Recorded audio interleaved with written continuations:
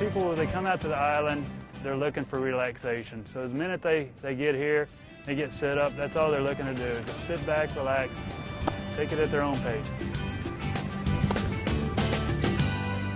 In Texas, I don't think a lot of people realize within hours you can be here.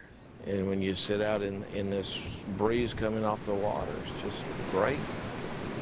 Just minutes from Corpus Christi, there's a state park that's a beachgoer's paradise. Generally, people are coming out here just to go to the beach, whether it's for swimming, fishing, surfing, windsurfing, stuff like that, or just to go for a stroll and spend some time with the kids on the beach.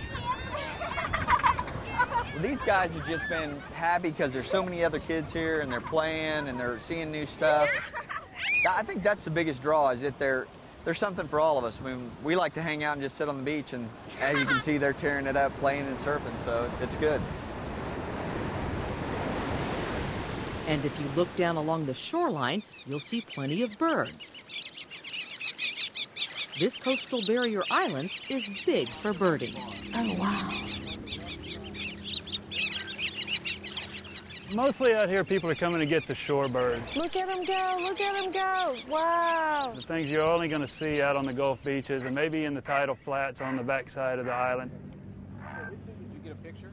If you can see them in the scope, moving to the right now, and that's a snowy. This is great.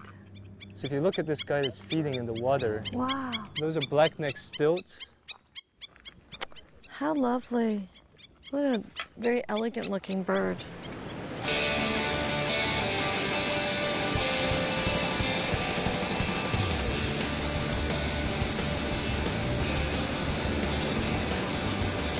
While some like to watch birds, kite surfers fly like them. There's room for everybody, nice big beaches, and there's just miles of wide open waves down there. I mean, it's an amazing spot. We love it.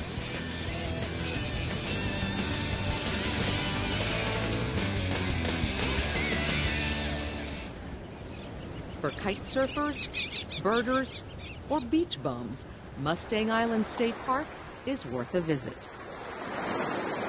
You know, that surf at night, hearing that rolling, put you right to sleep. So it's beautiful for camping and relaxing.